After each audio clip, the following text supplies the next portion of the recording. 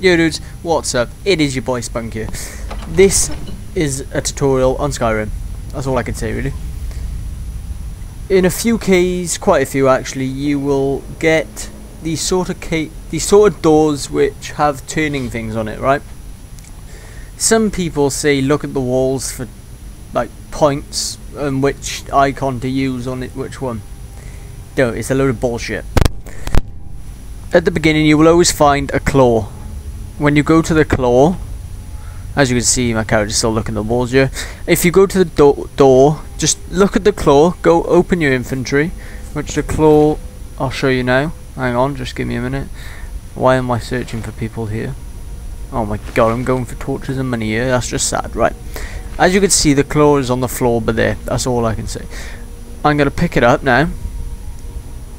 There you go, see, oh I'm looking at it now, what the hell. So I recorded this before I even started speaking.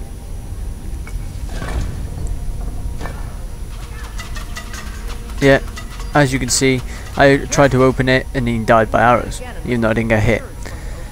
Right, if you go look at the claw in your infantry like I'm about to do now. Hang on. There you go. No, is that it? No, it's the ebony one. As you can see the bottom there, it's got the icons on it. The first one's a wolf, then you got the fly type thing, and then I think it's a dragon. Yep. If you put them in exactly the same order on that door, it will open. As you should see what I'm about to do now.